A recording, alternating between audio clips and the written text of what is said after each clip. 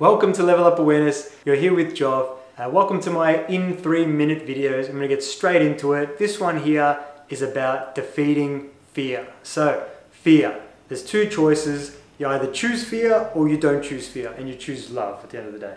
So it's pretty simple choices here. Fear is a choice. It's as simple as that. That's how you defeat it. You understand that it's a choice. A lot of the things, like you look at the media, for example, the media gives you plenty of fear. Plenty, take it.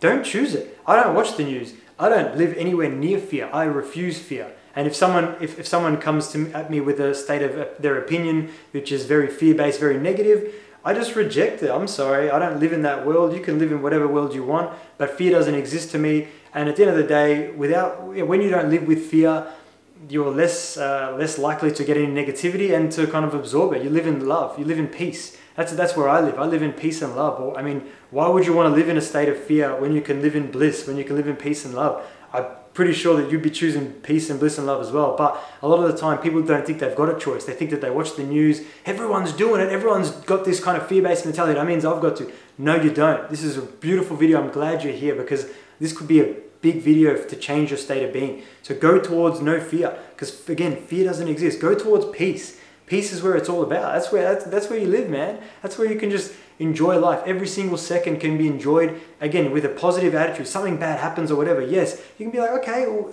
let's just find the positives in it, because what's the point of going down the negative route? Let's just go down the positive route. That's why every single problem that there is, there's a solution. So basically go towards the solution, go towards the positive moment of it, you know what I mean? And the learning experience, the growing. It's pretty obvious to me, and I hope that I make it pretty obvious to you as well. I'm sorry if I'm very cynical on this one here, but it kills me how many people are living in fear, especially during this coronavirus moment. It kills me. But at the end of the day, choose love, don't choose fear. I love you all. If you like this video, please give me a like, subscribe if you haven't already, comment down below if you're liking these videos. Peace and love to you all. Thank you.